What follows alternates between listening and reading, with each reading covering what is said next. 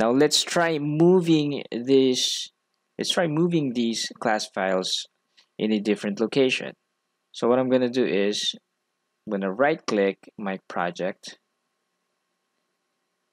So classroom example, I'm gonna right click that, new Java package.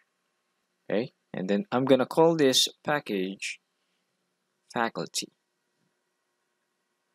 Okay, hit finish. It's gonna create a folder, a package, an empty package.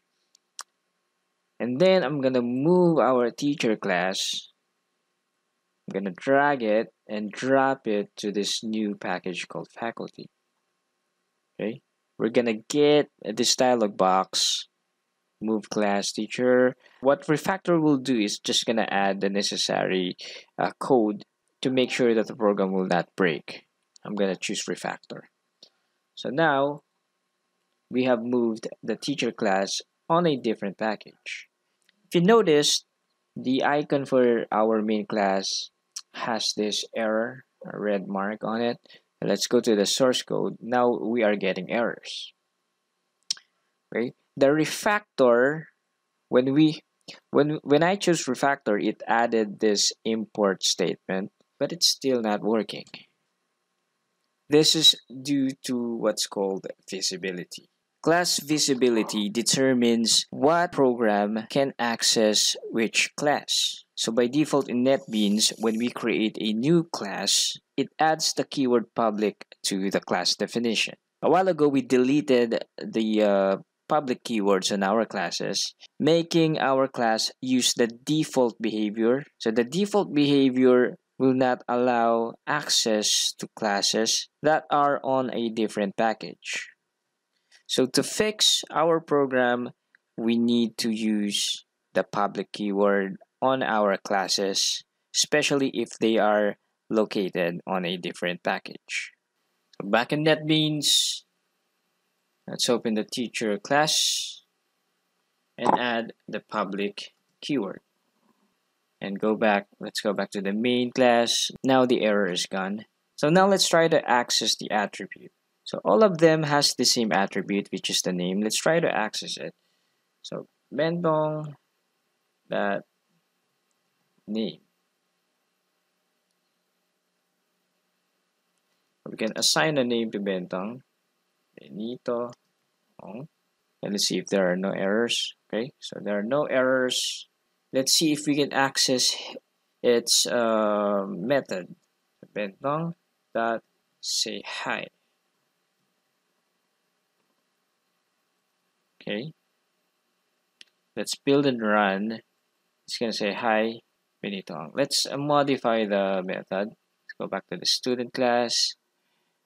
Say hi. Let's concatenate that.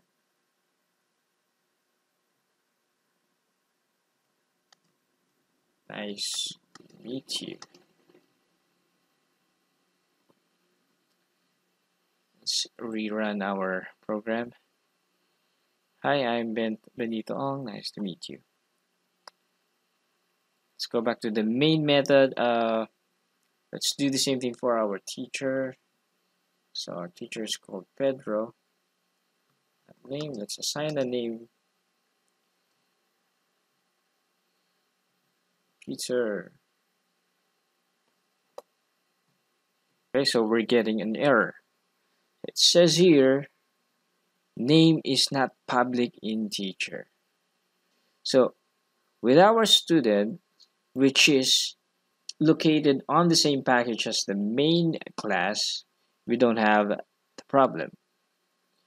With our teacher who is located on a different package, we're getting this error. So this is another issue with visibility. Now let's open teacher. We simply add the keyword public. Hit save. Go back to the main method of the main class. Now the error is gone. Now let's say Pedro say hi. Okay, now we're getting another error for the method this time. something that we don't get with our student. Again, this is because of the visibility. Let's go to the teacher class and add the public keyword to the method. So let's hit save, go back to the main class, main method. Now the problem is gone. Let's build and run.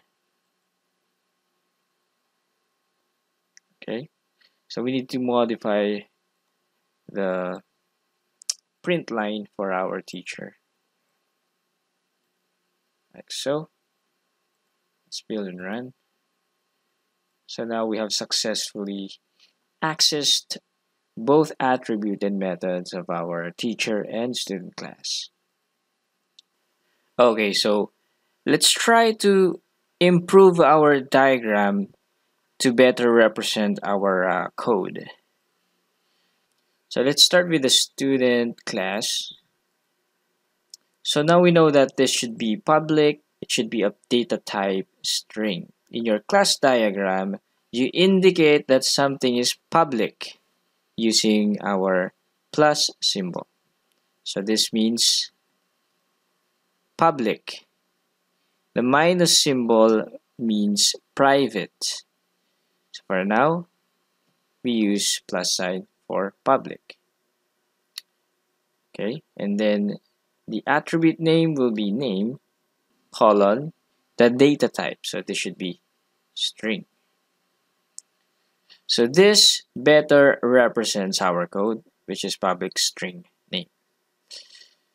The say hi method has a return type of void, so we need to update our diagram. So after the parentheses, we add a colon, space, void. Okay, so this is now updated. Let's move on to the teacher class. The name will be the same, so public, colon, string. And we also made the method public, so public void say hi. So remember the symbol, so plus for public, minus for private. So we're still missing a couple of details to make this a legitimate class diagram. We'll continue on the next video.